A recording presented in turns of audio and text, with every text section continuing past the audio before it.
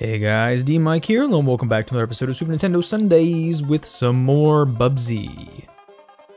As you can see, there's a twofer right there, and we're gonna go and get it. Welcome back to another episode in this wonderful series. Hopefully you're all doing well. I actually intended to record this and upload it during the Superb Owl. I had a lot of good, funny sports jokes and things in it, but alas, it did not make it. So here we are today. We're gathered here today. Yeah, I think, oops. That's a quick death. Touching water will kill you. Be very careful. Very, very careful. Yeah, I don't particularly love this area. I played it a little bit in a previous attempt of a recording. Notice I'm being very careful with how I say that, an attempt of a recording. I don't love this area. There's a lot going on, and everything, of course, as per usual, is trying to kill us. So we'll see how this goes today. Whee! This is going to send us right back to the beginning. Hopefully you've all been doing well, though, in the time that we've since been departed. I think I made pretty good points in maybe my Wind Waker episode about divisiveness and tribalism that happens with sports. It wasn't just about that, though.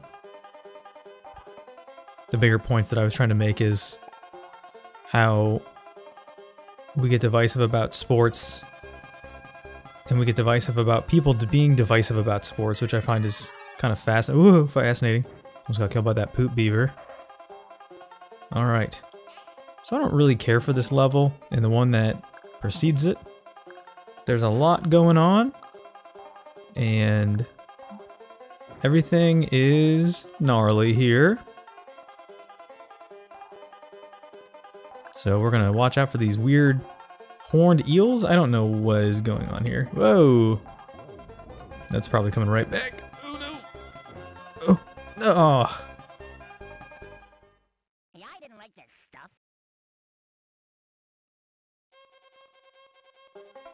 Alright, so here we go.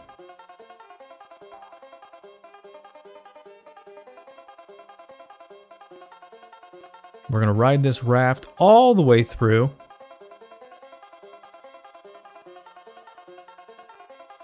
Hopefully we'll see more civilization here in the moment. Whoa, hot dog fish! Yeah, I don't really like this. I like this more than the Wild West. The only downside is there's this plucky banjo that you're hearing, just vibing, just going for it, going hard. And it is grating. Especially when, as we get further into this level, we'll probably wind up, maybe not this one, I should say world, maybe not necessarily level is not the best term for it. As we get further into this level, world, I just corrected myself and then uncorrected myself. You'll notice that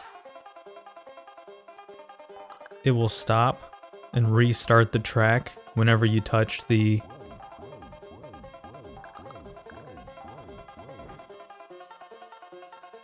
What am I trying to say here? Whenever you touch anything like this, anything that can change the music will cause the track to reset. I don't love it. I mean, don't get me wrong, I love a good... It does get a little grating, and by a little I mean a lottle. Also, everything is sloped. I was gonna make a math joke, but I don't even remember the equation for slope. I would probably be disappointing my math teachers from ages. Oh, come on. Yeah, I didn't like this stuff. Alright, so we're gonna try the raft again. You can take this approach kind of Tears of the Kingdom style. You can stay down below here in the depths.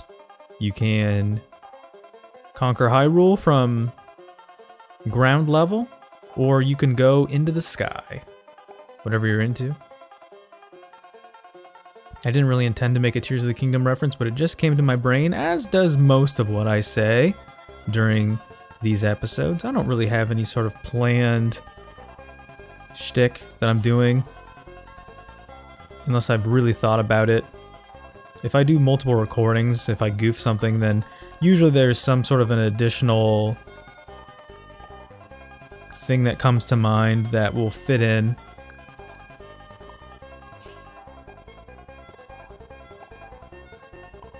And in that case, I will add it as like an addendum. Whoa! Yeah, I don't like this eel at all. Ooh. Yeah, there's a lot of these yarn balls that are in these places, especially the yarn ball boxes, that to me appear to be just pure traps. I don't like that. I don't like this game trying to lie to me. Alright, we're getting close. Oh, checkpoint, okay. There's an egg boy right here. Wait for him to do his... Come on, do your thing. Is he not gonna do it now? He was just throwing eggs, I just saw it.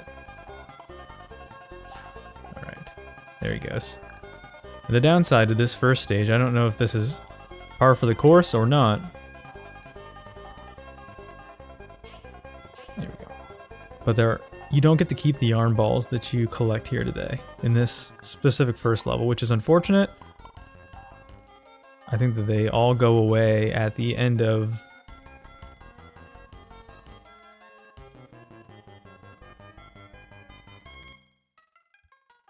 Oh, listen to that.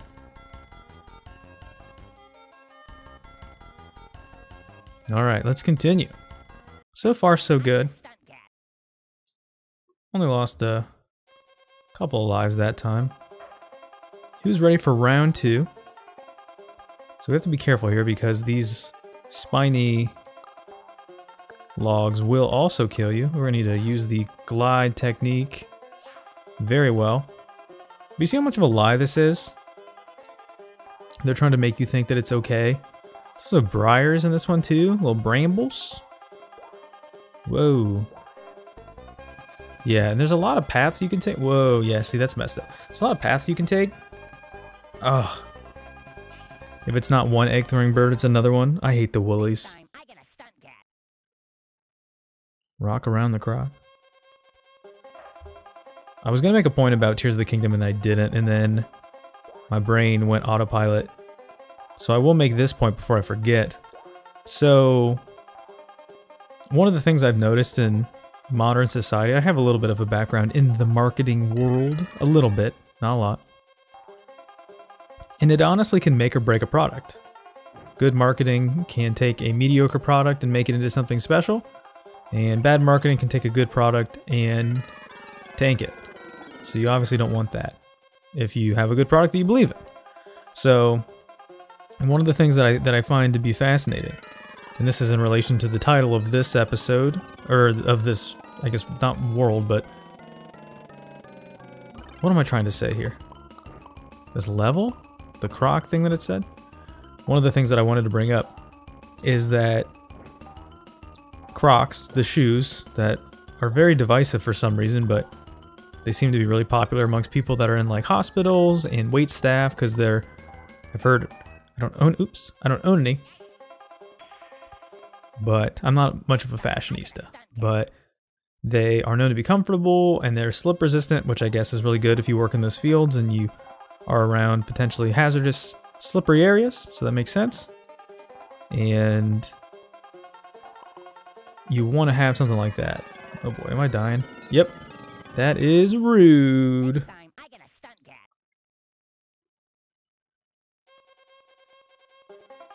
So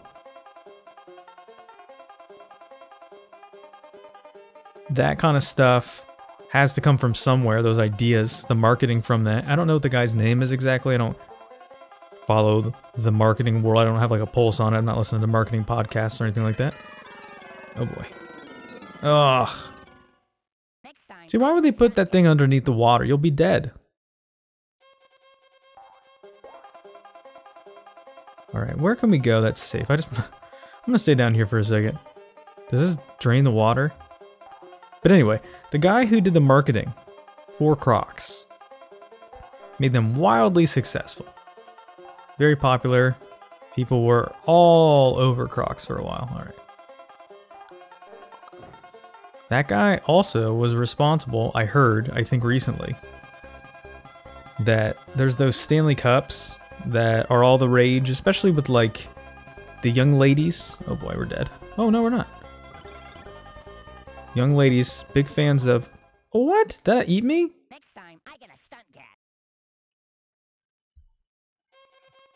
And he was responsible for that. I feel like what's going to happen as I'm recording this is... I just clipped my audio. Is... This is going to... I'm not going to have enough lives to continue to do that. Get out of here. Is that a robot turtle in the sky?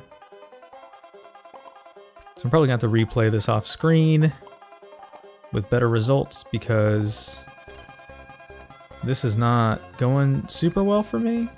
Where am I supposed to go? Yeah, I don't like this whole, you know, gambling where you're going kind of a thing. Whoa. I did see another platform over there.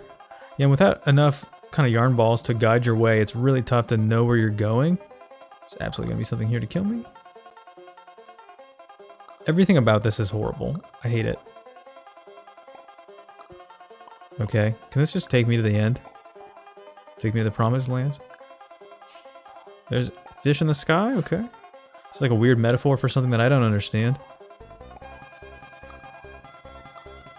And I was gonna try to... Oops. Oh. Okay. I hear a UFO. Is there a poop beaver around here?